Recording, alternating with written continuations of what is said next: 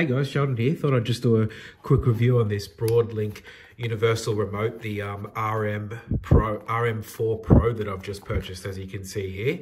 I actually got this hoping that it'll work with my garage door, and I haven't actually set it up yet, so I'm not sure if it will or not, but it does integrate with a bunch of other things like my fans and my TV remotes and things like that as well. So here, if we just open this up, it's a little bit hard with one hand. I actually got the one that has the humidity and temperature sensor as well, that's in the cable. So it does usually just come with a standard USB cable, but as you can see here, just get it out of this little spot here.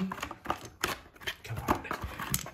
This is the USB cable that, I'm not sure if you can see this black device here, that's the sensor. So it's got a humidity and a temperature sensor in there as well. So it can, because this device here can actually control your air conditioner and any of your central heating and cooling and things like that as well. Anything that has a remote, pretty much, as long as it doesn't have a changing combination, which some do, which is why I'm worried that it won't work with my garage door again. But yeah, so I guess it comes with this USB cable, comes with the device, and then I think this is some sort of, maybe it's a mounting thing or something. I'm not entirely sure, to be honest. But if we pop this off, it's got a really nice finish, really glossy. Look at this.